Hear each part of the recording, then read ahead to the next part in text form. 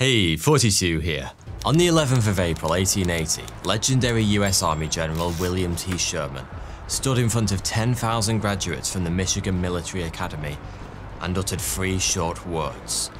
War is hell. Rarely before or since has such a complex subject been summarized so succinctly. The death and destruction, the flying bullets and exploding shells, the screams of the dying, and the silence of the dead. Hell is the only way to describe it. In his 14th century epic poem, The Divine Comedy, Dante Alighieri imagined the underworld as a vast pit made up of 9 concentric rings. The deeper you travelled into this spiral of damnation, the worse things would get. If war is indeed hell, and we take Dante's doom spiral as our model of it, then the Battle of Ramray's Island belongs in the underworld's 9th and most nightmarish circle. Sometimes called the Ramray Massacre, for reasons that will soon become clear, the Battle of Ramray Island was a relatively small engagement that took place towards the tail end of the Burma campaign in the final year of World War II. In total, under 1,000 soldiers lost their lives, small potatoes by the horrifying standards of the Second World War, but it wasn't the volume of death that made this particular battle so terrifying. It was the cause. Because the soldiers on Ramray Island weren't killed by bullets, bombs and bayonets. They were slaughtered in their hundreds by giant man-eating reptiles. This is the horrifying story of the Ramray Crocodile Massacre, the single deadliest animal attack on humans in recorded history. But stick around to the end because this one comes with a twist. Before the outbreak of the Second World War, Burma, now officially known as Myanmar, was part of the British Empire, but the British were driven out by the Japanese in 1942 at the start of the Burma campaign. 3 years later, the war was almost over, and with Japanese forces suffering heavy losses across the entire Pacific theatre, the Allies began wresting back control of the former British colony. The first step would be to retake the capital, Rangoon, as part of Operation Dracula. But to do that, the Allies were going to need somewhere to base their vital air support. Ramray Island was chosen as the perfect spot. Just 200 miles from Rangoon, it had plenty of open land suitable for airstrips that could be supplied by the deep-water port on the island's northern tip. Right from the very start, the Battle of Ramray Island was a one-sided affair. The Japanese defenders were outnumbered 6-1, and with the Allies able to call on devastating naval and air support at will, they were outgunned by an even wider margin. The initial assault, dubbed Operation Matador, kicked off on the 14th of January 1945, with an amphibious landing on Ramray's pristine northern beaches. Royal Navy reconnaissance planes had spotted Japanese soldiers installing artillery in caves along the shore in preparation for the imminent invasion.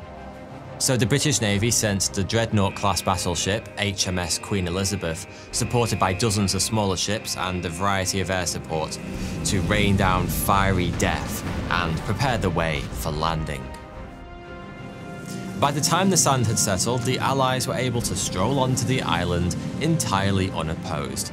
It was almost like a summer holiday, except everything was on fire. By the following day, the port had been captured and the Allies began to work their way south. Resistance was significantly fiercer further inland, where 1,000 Japanese troops fought like tigers over every inch of ground given. But as the Allies slowly spread out across the island, it became clear resistance was futile. Ramray was lost. At this point, the Japanese general, Kenichi Nagasawa, had a decision to make. Most military leaders would simply have waved the white flag, but by this point in the war, the Japanese had made it abundantly clear they would rather die than suffer the shame of surrender. In this case, however, there was a third option: escape. If Nagasawa and his men were somehow able to make it to the mainland, they'd be able to join up with the bulk of the Japanese army's remaining forces. There was just one small problem with this plan. Between Nagasawa and the safety of the mainland was a vast mangrove swamp, a near impenetrable maze of trees which was either covered in thick, oozing mud or waist-high water, depending on the tide. This hellish labyrinth was infested with tropical disease-carrying mosquitoes, poisonous scorpions and spiders, and, most ominously of all, massive saltwater crocodiles. All in all, it didn't sound great, but on the plus side, the mangrove swamp was so thick that the Japanese troops would be all but invisible, both from the ground and air. And it was so dangerous that the Allies surely wouldn't dare to follow them inside. In early February, the Japanese abandoned their fortified positions on the island and ventured into the swamp. Most would never make it out alive. Saltwater crocodiles are ambush hunters. They wait motionless for hours on end. And despite their bulk, they can make themselves practically invisible in just a few feet of water. If something tasty looking gets too close, they explode into action, clamping down on their prey with a biting force of 3,700 pounds per square inch. That's about 4 times more powerful than a lion. Once they've latched on, saltwater crocodiles execute their Mortal Kombat finishing move, the death roll, tearing whatever is in their mouth to bloody shreds. The Japanese soldiers on Ramri entered the mangrove swamp in a pretty bad condition. They'd been fighting non-stop for several weeks, and many were ill or injured. In hindsight, they never stood a chance against what was waiting for them. The crocodiles mostly hunt at night, and as the soldiers ventured through the jungle, they were picked off one by one. It's hard to imagine just how terrifying that must have been. One moment you're carefully picking your way through the swamp by moonlight, and the next something huge shifts in the darkness and you're being dragged beneath the chilling waves by a creature big enough to quite literally swallow you whole. Some of those who were there to witness this horror firsthand have written accounts of what they saw. Amongst them was accomplished naturalist Bruce Wright, a lieutenant commander in the Royal Canadian Navy. He recorded his description of the crocodile massacre in his 1962 book, Wildlife Sketches Near and Far. It made for an incredibly chilling read. That night was the most horrible that any member of the motor launch crews ever experienced. The scattered rifle shots in the pitch-black swamp, punctured by the screams of wounded men crushed in the jaws of huge reptiles. And the blurred, worrying sound of spinning crocodiles made a cacophony of hell that has rarely been duplicated on Earth. At dawn, the vultures arrived to clean up what the crocodiles had left. Of about 1,000 Japanese soldiers that entered the swamps of Ramri, only about 20 were found alive. Wright's account is an accurate summary of how the story has been told ever since. You can find it in countless reference books, documentaries, YouTube videos, and podcasts. For several decades, the Battle of Ramri Island was even featured in the Guinness Book of Records as the animal attack with the most human fatalities in history. But in recent years, both historians and herpetologists, that's people who specialize in reptiles, not STDs, have started to question whether this remarkably gruesome tale can really be true. After all, it does sound more like something you'd see in a movie theatre, rather than the theatre of war. So, what really happened on Ramri Island 80 years ago? Let's start by looking at the villains of the piece, the crocodiles. Saltwater crocs are the largest reptiles on Earth. That's pretty common knowledge, but most people have no idea just how absurdly enormous these beasts can get. If left to their own devices, far from human interference, they can reach a staggering 7 meters in length and weigh some 2,000 kilograms. In other words, this is an animal that's significantly longer than a giraffe is tall, and about the weight of 4 large grizzly bears combined. Thanks to their incredible size combined with their natural aggression and a surprising level of intelligence, these literal cold-blooded killers are the undisputed apex predators of any ecosystem they find themselves in. They are, quite simply, one of the most dangerous animals on the planet. You may have seen footage of people swimming with sharks, but nobody gets into the water with a fully grown saltwater crocodile if they have any plans of getting back out again.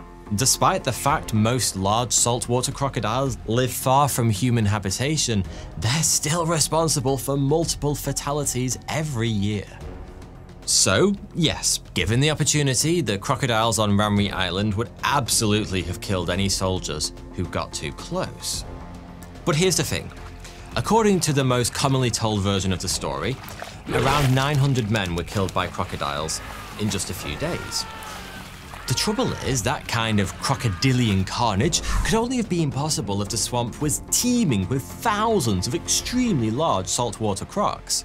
And yet, there's neither the food nor the space to support such a high density of mature adults in the WWII mangrove swamp.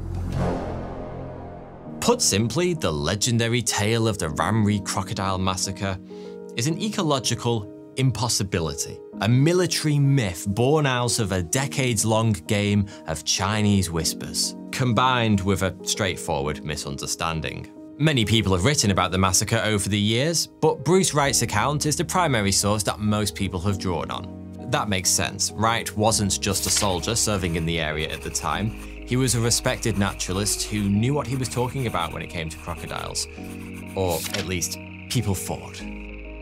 But in 2001, herpetologist and WWII massacre skeptic Stephen Platt noticed something interesting about Wright's account. Almost every wildlife anecdote in the entire book in which it appears is written from Wright's own perspective, but the chilling tale of the crocodile massacre is written in the third person.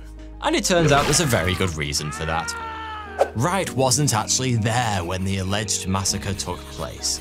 His version of events comes from conversations he had with those who were, and it seems a few of the details may have been embellished along the way. There's something else interesting about Wright's account. He never actually explicitly stated that all the soldiers were killed by crocodiles, only that 1,000 soldiers entered the swamp and just 20 came out alive. As we've already seen, there were plenty of other dangers waiting for the Japanese amongst the mangroves, including tropical diseases and a variety of poisonous creepy crawlies. Probably even more deadly were the conditions themselves. The sucking mud that would have sapped the already weak soldiers' strength, the lack of food, and the brackish water that wasn't safe to drink. Not to mention the Allied soldiers patrolling the swamp's scattered open waterways in boats who would likely have shot anyone they came across. Put all this together, and it seems ridiculous to assume that all 900 soldiers were murdered by massive misanthropic crocodiles. More importantly, it turns out the numbers themselves were wrong in the first place. We can debate what may or may not have killed 900 men in a swamp 80 years ago till the cows come home. But according to official military records, a solid 500 of them didn't actually die at all. They made it out alive to join up with their other comrades on the mainland. Total casualties attributed to the entire 6-week battle are estimated to be only 500. It's extremely likely that crocodiles were responsible for some of those deaths, but it's an absolute certainty that the true number is orders of magnitude smaller than most people have been led to believe. These days, the general consensus amongst historians is that most of the 500 poor souls who died lost their lives either to drowning or the guns of the Allies, with crocodiles mostly just scavenging the corpses when they got the chance. Truth is, we'll never know the real numbers. Like Bruce Wright, who started all this trouble in the first place, we weren't there. Most of those who were are no longer with us, and even if they were, exactly what happened under cover of those mangrove trees is inherently unknowable.